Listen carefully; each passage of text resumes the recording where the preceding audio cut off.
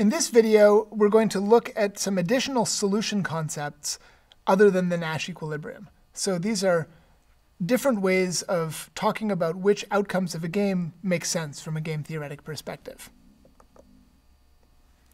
First of all, I want to talk about a solution concept called iterated removal of dominated strategies. And I want to illustrate this by the example of Grace, shown in this picture here, who decided to jump out of a plane to celebrate her 91st birthday. So I want to think about a game between Grace and the guy that she chose to strap herself to, who you can also see in the picture. And in particular, I want to think about his decision of whether to pack the parachute safely or not, and her decision about whether to jump out of the plane or not. Now, in principle, she might worry that he would choose not to pack the parachute safely, and she would choose to jump out of the plane. And if that were to happen, then she would never get to celebrate her 92nd birthday.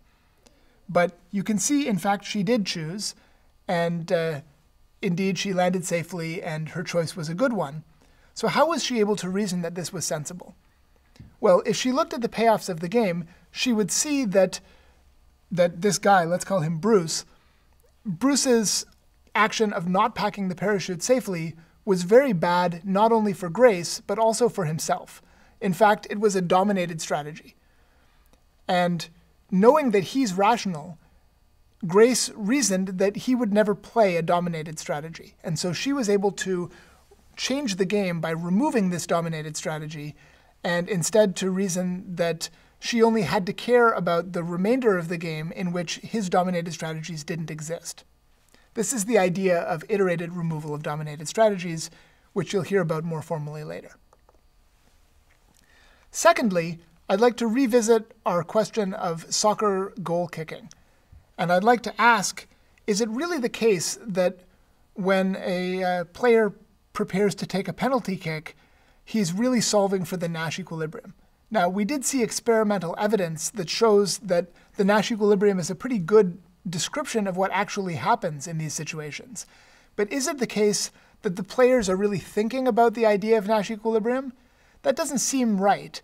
It seems like the players are thinking about how best to kick the ball into the goal in order to hurt the other guy as much as possible, or in order to do as well for themselves as possible. It turns out that this isn't an accident. In the case of zero-sum games, these three ideas, doing as well for yourself as possible, hurting the other player as much as possible, and being in Nash equilibrium, all turn out to coincide.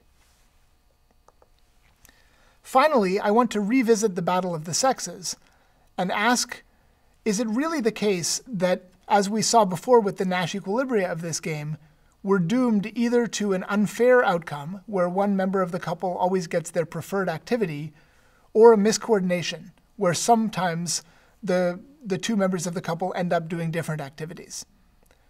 It doesn't seem like this is a good model of how people really do solve disputes like this between themselves.